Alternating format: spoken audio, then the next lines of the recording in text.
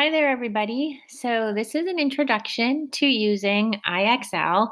IXL is a learning program you're going to be using for language arts and for math. So you are going to go to the link in Google Classroom to get to IXL. It's IXL.com. There, you will have a link there, and then you will log in. I'm not quite sure if you're going to log in with Google or not, but if not, you'll put in your username and password right up here where the sign in is. And it's your normal Plainville Schools login. So it's pretty basic. It's your last name, first initial, your numbers, and then your last name, first initial. You do not need the @plainvilleschools.org, and then your regular password. So it's really easy for you to remember. And then you hit your login.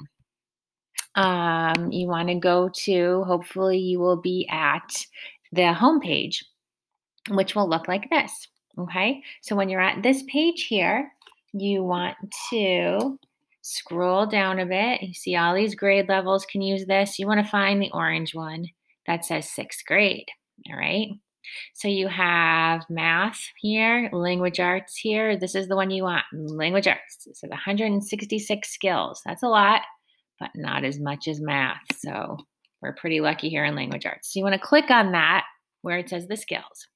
And it brings you to all of our 6th grade language arts skills. Okay, so pretty much where we're going to start, whenever you're assigned something, there's all these little stars next to them. Your assignment will be lit up. The star will be lit up yellow. But where we're going to start, you see these, it's in categories. We have reading strategies, writing strategies, vocabulary. We're going to start under grammar and mechanics. So you'll end up scrolling down to the section grammar and mechanics. And we're going to start off pretty basic with some review for you guys in this capitalization section here, KK, capitalization. So when you go into IXL and log on, you're going to scroll down again to grammar and mechanics all the way down to this KK capitalization. So this star next to correct capitalization errors will be lit up yellow like that. So you'll know that that'll be assigned to you and that'll be the one that you are going to do. Okay, so you're going to click on that. If you hover over it, it'll tell you, it'll give you an example and it'll show you about what you are going to do. So you'll click on that to get into it, into the assignment. Hang on, I'm going to go backwards a little bit just to start it again. Oops, start it again. It's KK, like that. Okay. You click on it to get into the assignment, and it gives you, it'll bring you right into the assignment. Okay. So if you look at what's here before we even start, let's just take a look for a second and see what we have here. We have, if we look over on this side, it has questions answered. This tells you how many questions you've answered so far. This tells you time elapsed. It tells you how long you've been in IXL. Look, it's time running. We've been in for 30 seconds so far, okay?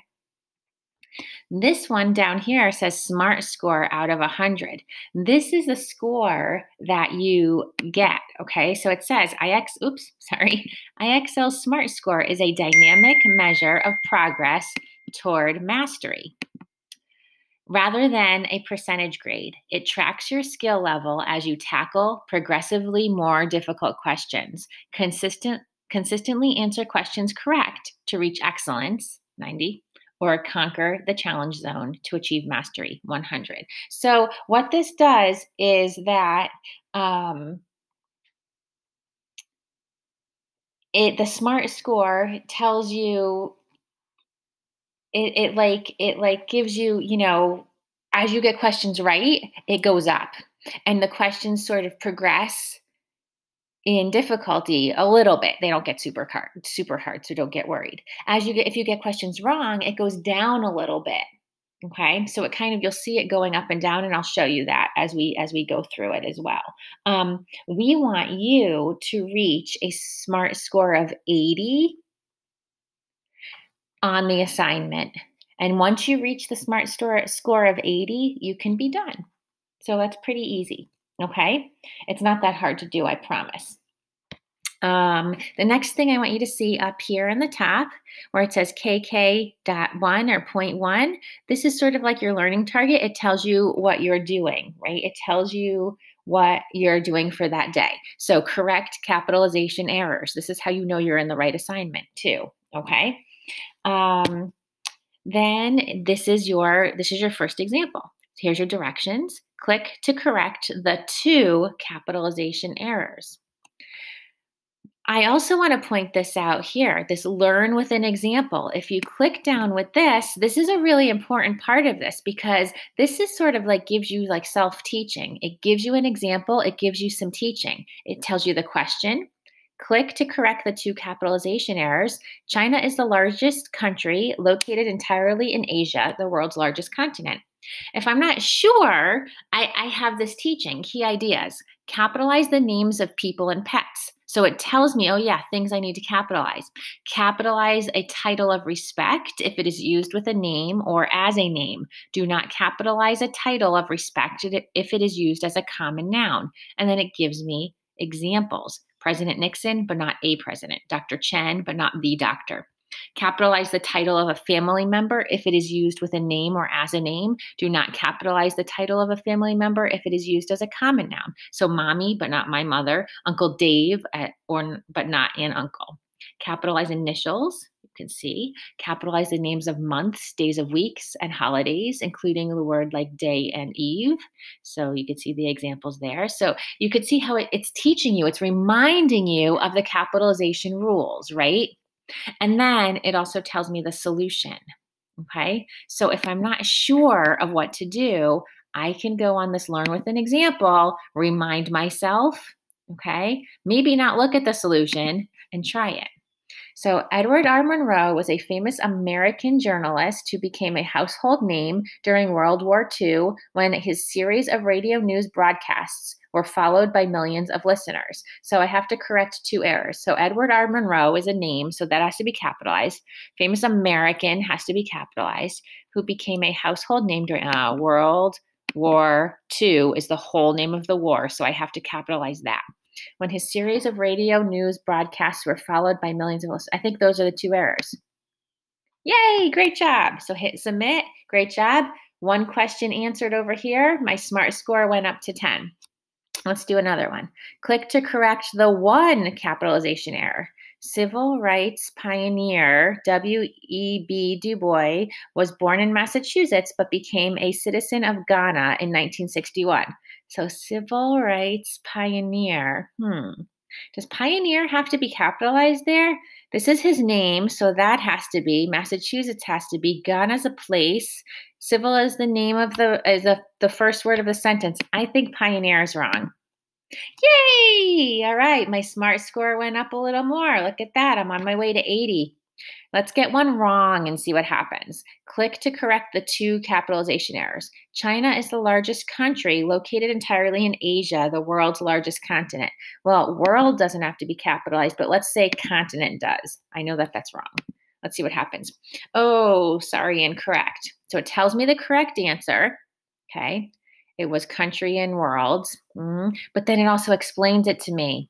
So here's the review, right? It tells me what I answered. It says remember, and it tells me those capitalization strategies. And then it's solve, right? China is the name of a country. Asia is the name of a continent. No other words in the text should be capitalized. I hit got it after I read it all. I try again. So did you notice my SMART score went down a little, right? Okay, so let's try again. I'm going to get another one wrong and see what happens.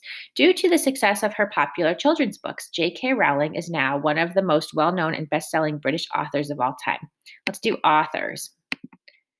Submit. Oh no, wrong again. So here I have my explanation, right? What I did. It reminds me of my capitalization rules.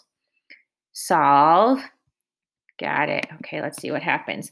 My SMART score went down a little more. I'm going to get one more wrong because there's something else I want to show you. Oh, wait. So I'm feeling, well, I'm not going to get one more wrong because it's already down here, but I'm feeling like maybe, I'm struggling a little bit. So this part popped up, okay? This work it out, not feeling ready yet. if I'm not feeling ready to do some of these because they're too challenging for me, I can come down here and break it down a little. Capitalizing, then it gives me other places to go, right? So I could click on some of these other IXL, um,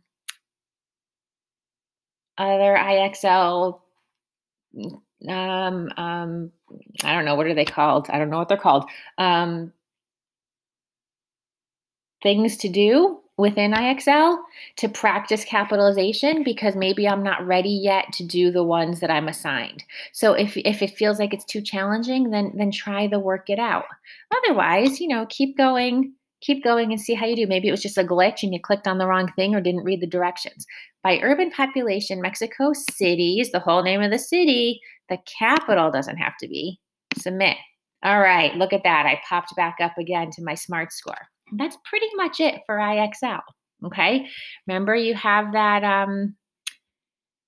you can go backwards a little to help you. You can do the drop down to reteach yourself as you're going through.